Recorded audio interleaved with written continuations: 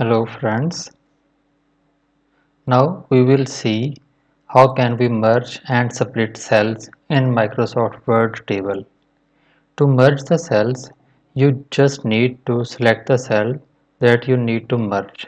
For example, if we want to merge these cells, we will select these cells, then go to layout, and in the merge group, we will select merge cells. Now both of these cells have been merged. There is another method. For that, select the cells, then press right click and choose merge cells.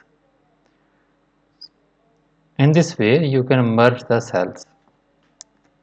To split the cells, right click on the cell and choose the option split cells.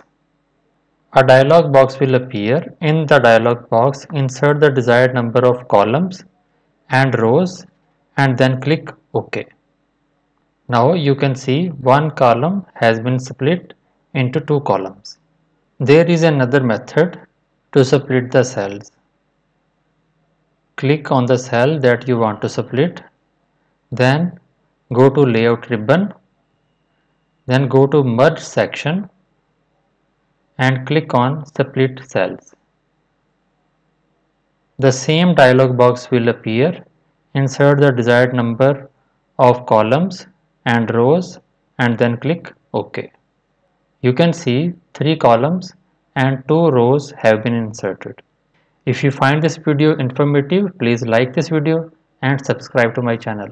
Thank you so much.